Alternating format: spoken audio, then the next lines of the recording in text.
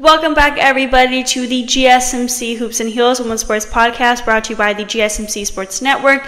We just got done recapping the Meyer LPGA Classic, and now we're going to be recapping recent WNBA games. In a show last week, we did the same thing, cover recent WNBA games, and we are basically taking where we left off, pretty much. So we're going to talk about the games from Wednesday, June 12th to Sunday, June 16th, which was yesterday. And if you guys are enjoying this type of segment, leave a comment and let us know so we can maybe continuing doing some recap of WNBA games, because I do enjoy talking about them, obviously. Okay, so starting with the June 12th games, the Connecticut Sun and Chicago Sky went head-to-head. Here we go. Okay, so the Sun, it came out top, not shockingly, at 83-75. Alyssa Thomas scored 10 of her 20 points in the fourth quarter, and Brionna Jones scored 14 of her 18th in the first half. Connecticut opened the fourth quarter on a 10-3 run, started by Tiffany Mitchell's steal and fast break layup. Thomas also had a steal and transition basket to make it 68-55. Chicago guard Diamond DeShields made a three-pointer with 28.9 seconds left to pull within 79-75, so it got really close by then. But Brionna Bonner sealed it with 2 free throws at the other end. Bonner finished with 16 points and 8 rebounds, and Tyesha Harris had 13 points and 7 assists for Connecticut. Thomas also had 6 of the Suns' 13 steals, which is really impressive. So rookie Angel Reese, she had a season-high 20 points and 10 rebounds for her 4th straight game with a double-double for Chicago. She really is showing her star power there. She was 8 of 10 from the field to set another season high for makes. Camila Cardoso, Kennedy Carter, and Marina Mabrey each scored 10 for the Sky. They did great as well, but I will say that Reese was a standout player for the Sky. And that's not being biased, because of course I am paying a lot of attention to her because she is Angel Reese, but I did feel like she just stood out in general. Also on the 13th, the Indiana Fever beat the Atlanta Dream 91-84. Fever's total points marked a season high in points scored in a game in 2024. 4 Fever players scored in double figures, led by center Aliyah Boston's 27-point season-high 13-rebound double-double, which marked her 3rd double-double of the season. Boston's 27 points tied a career high in scoring, and her 17 points in the first half tied a career high in points scored in either half of a regular season game. Fever guard Kelsey Mitchell followed with a season-high 24-point performance, 2 rebounds, 2 assists, and 2 steals to go along with a 3-point field goal at the end of the first half to give Indiana its largest halftime lead this season, 59-44. This is one of Caitlin Clark's lower scoring games, only having 7 points, which really shocks me. I don't know how that happened, but I mean, she still did well in other areas with 4 rebounds, 6 assists, and 2 blocks. Also on Thursday, the Seattle Storm beat the Dallas Wings 92-84. This marks the Wings' 6th consecutive loss. The Storm scored 27 points off of Dallas's 19 turnovers, so it was overall a very rough game for the Wings. Skylar Diggins-Smith scored 21 points, and Jewel Lloyd added 19. Also, Easy McBoygor recorded her 4th double-double of the season with 10 points and 10 rebounds for Seattle. She also had 2 blocks to extend her streak of games with 2+ blocks to 13 straight, the 7th longest in WNBA history. On a brighter side for the Wings, Arike Ogunbowale scored 24 points to extend her WNBA record to 11 consecutive games with at least 20 points to start the season. She's led Dallas in scoring in every game this season, and that is not shocking at all. She is, I've mentioned this many times, but she's one of my favorite players in the WNBA. I'm just really shocked that the Wings keep losing so terribly. It's just not been going so good for them right now. Anyway, the last game on Thursday was the Las Vegas Aces v Phoenix Mercury, and the Aces won the game 103-99. This was a very high-scoring game, as you can see. If you like high-scoring games, go check this game out. Jackie Young scored 21 of her career-high 34 points in the second quarter, and A'ja Wilson had 32 points and 15 rebounds. This game ended the Aces' 3-game skid. Young and Wilson became the 3rd duo in franchise history to each score 30-plus points in a game. Wilson scored 25-plus points for the 8th straight game to pass Tina Charles' WNBA record of 7. For the Mercury, Brittany Griner had 25 points and 9 rebounds. Diana Taurasi had added 22 points, and Kalea Copper scored 18. Las Vegas scored a season-low 12 points in the first quarter before erupting with 42 in the second, behind 10 for 10 shooting from 3-point range for a 54-51 halftime lead. The way that they were able to get back up there gave me a lot of hope for them. But don't worry, we'll be talking about them later in the segment. So Young then scored 5 3-pointers in the second. The 21 points was the most in any quarter in Young's career. Wilson, who scored 10 of Las Vegas's 12 first quarter points, and Kelsey Plum each made a 3-pointer in back-to-back possessions to give Las Vegas its first lead. Alicia Clark made a 3-pointer from the corner with 2 minutes 12 seconds remaining to give Las Vegas a 95-91 lead. She added 2 free throws on the next possession, and Young made it 99-95 on a jumper from the free throw line with 46.3 seconds left. Then on Friday, June 14th, the Washington Mystics and the Chicago Sky had a super close game, ending an 83-81 victory for the Mystics. Ariel Atkins scored a season-high 29 points on 9 of 3 shooting. Julie Van Loo hit a 3-pointer with 2 minutes 49 seconds to play that ended a scoring drought of 5+ minutes for the Mystics and stretched their lead to 79-71. Lindsay Allen answered with a layup. Kennedy Carter added a 3-point play, and Angel Reese was fouled as she made a layup and hit the and-1 free throw to cap an 8-1 spurt and trim Chicago's deficit to 81-79 with 1 minute 12 seconds left. Atkins responded with 2 free throws before Allen made a driving layup that made it a 1-possession game with 50 seconds to go. The teams exchanged empty possessions before Allen missed a potential winning corner 3-point shot in the closing seconds. Stephanie Dawson of the Mystics fouled out when she dived for the loose ball with 0.2 seconds left. I have not talked about her much in my channels whenever I talk about the WNBA, but she always sneaks in there with certain things, like fouling out. I don't know. I was like, oh, okay. Anyway, Marina Mabrey, who went into the game shooting 83% from the line this season, missed the free throws, and the Mystics held on. I think that gave the Mystics a lot of confidence, to be honest, like to get back out there. Rookie Aliyah Edwards fouled out with 16 points on 6 of 7 shooting. This really made me upset because I wanted to see her play more. And the Sky now have lost 3 games in a row and 5 of their last 6. Carter led Chicago with 16 points, and Reese had 10 points and 14 rebounds.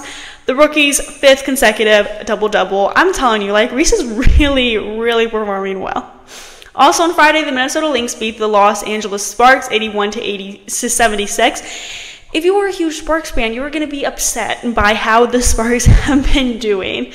The Lynx now have won 3 consecutive games in 6 of their last 7. In this game, Nafisa Collier scored 30 points to go with a career-high 8 steals, and Courtney Williams had 15 points and 10 assists for her first double-double of the season. Williams also finished with 8 rebounds and 4 steals. Alana Smith scored 12 points, and Bridget Carlton added 11 for Minnesota. Rookie Rickea Jackson had her first career double-double, finishing with 19 points and 10 rebounds to lead the Sparks. Jericka Hamby, who signed a 1-year contract extension with Los Angeles on Thursday, added 16 points and 11 rebounds.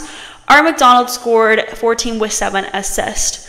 On Saturday, June 15th, the Sun crushed the Wings 85-67. Rachel Bahan scored 16 points to lead 5 Connecticut players to, wow, I just like my... I think that's like all I was meaning to say. She scored 16. What did I just say? My brain. Wow, I'm like losing it. It's Monday, guys. She scored 16 points to lead 5 Connecticut players in double figures. Yes. I think that's what I was trying to say. Anyway, Gianna Carrington scored 14 points. Alyssa Thomas had 13 points, 9 rebounds, and 9 assists. And Brionna Jones scored 12 for Connecticut. The Sun jumped to a 10-0 lead and never trailed. The Wings went nearly 4.5 minutes without a field goal to close the third quarter as the Sun stretched their lead to 22 points going into the fourth. Tara McCowan had 16 points and 10 rebounds, and Maddie Circus also scored 16 for the Wings. Ogunbowale finished with 11 points on 2 of 15 shooting. Dallas made 1 of 16 shots from 3-point range, which was a 6.3% shooting average. That is, I'm like, I am like not doing well with that information. I I'm very disappointed by how they're doing right now because I am a huge Wings fan. But just like hearing that like 6.3% shooting average, like from 3-point, like that's crazy. Like that's insane. Now the Wings have lost 7 games in a row. They are not looking too hot right now. The second game on Saturday was a New York Liberty v Aces game, and this game was a fun one to watch. During the preseason, I was just gathering my thoughts before the season would take off, and I predicted that we would see the Liberty and the Aces again in the finals.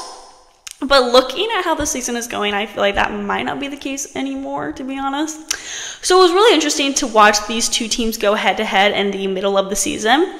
Liberty ended up winning the game 90-82. Jonquil Jones scored a career-high 34 points, and Brianna Stewart and Sabrina Ionescu each had a double-double. Ionescu finished with 15 points and 12 assists, and Stewart added 14 points and 12 rebounds for New York. Benita Laney Hamilton had 12 points and 7 rebounds. Kelsey Plum hit a floater that gave the Aces a 53-47 lead with 6 minutes, 33 seconds left in the quarter. They then went scoreless for nearly 5 minutes. Kate Martin hit a 3-pointer to break the Las Vegas scoring drought, and Asia Wilson followed with a bucket in the lane. That cut the deficit to 61-58, but the Aces literally got no closer. Plum led Las Vegas with 22 points, and Wilson finished with 21 points and 9 rebounds. Alicia Clark added 13 points. Jackie Young had 10 points and 6 assists, and Kaya Stokes grabbed 12 rebounds.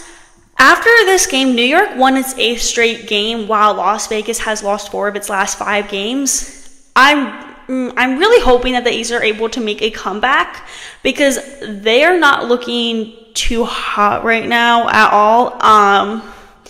So yeah, I've been a bit disappointed with them right now. I don't know. I had a lot of confidence with them going into the season, and I don't really understand like how like things have just, I don't know. Y'all leave your opinions in the comments and everything on what you guys think is the problem with the Aces. I think I'm going to cover a segment talking about how they're kind of dropping from this top team to now not doing so hot. And like I want to cover like why that's happening because I honestly don't understand why it is. And I'm trying to figure why it is. So I need to gather my thoughts on that before I speak upon it because I'm lost for words. Okay, so the last game we're going to talk about is the game from Sunday.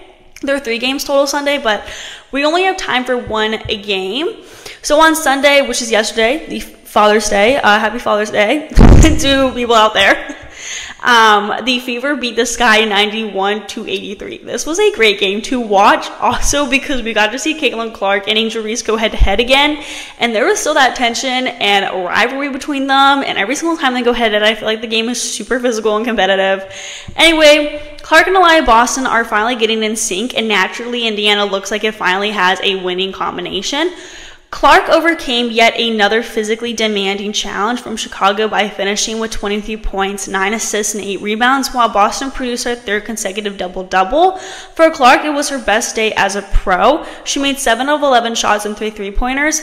Boston had 19 points and 14 rebounds, while Kelsey Mitchell added 17 points and Alyssa Smith had 15. But just like the first context 2 weeks ago, Clark took a hard shot that knocked her to the ground, this time when college rival Angel Reese's right elbow hit Clark in the head. It was brutal.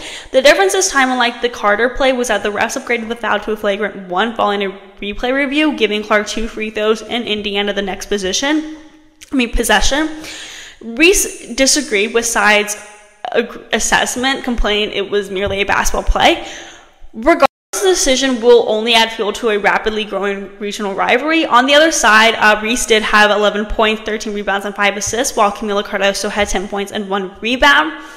I thought it was interesting the refs upgraded the foul to the interaction encounter to a flagrant foul. I think that avoided like all this, like, because I feel like as soon as that Carter thing happened, there were so many articles getting all about how Clark is being targeted, and I did cover multiple segments on how I think she is actually being targeted. And I feel like now that the refs have made a flagrant foul, they're kind of avoiding that whole issue a bit because it's like settling people down. It's like, okay, like this is a foul and we're addressing that this is a foul. It's just a lot more responsible way to approach the situation, I feel like. And I'm very happy that they reviewed it and said it was a foul because it was a foul. And a flagrant foul, it wasn't like just like a foul. So it makes me very happy. But I don't know. I just feel like a lot of things could have been avoided if something like that was taken with the Carter foul as well. But with the Indiana Fever, I did want to mention something. We're going to go back to their games in the beginning that I talked about with the Atlanta Dream. I think it's very impressive that they did beat the Atlanta Dream this much. Just because maybe that's not a good comparison now that I'm thinking about it. I just feel like the Indiana Fever did not do so well in the beginning of the season, and to see that they are getting that groove back, beating the Atlanta Fever, and then now beating the Chicago Sky again, not just once, they're beating them again. I think it shows that they do have that winning ability, and they have that competitive spirit and an advantage in their team. I think their team is getting more together as a team, because in the beginning I did feel like they were playing like individually, at least. Like, I feel like they weren't much of a team, if that makes sense. So I think that that's just showing that they're able to play more like a team. I don't know if any of that makes sense, but it's making sense in my head, so I'm going to go with it. Okay, we're now going to move on to the next segment, where we're going to talk about the U.S. Women's Olympic trials, some updates so far. Before we get into that, we're going to be taking a very short break, so I will see you guys very soon.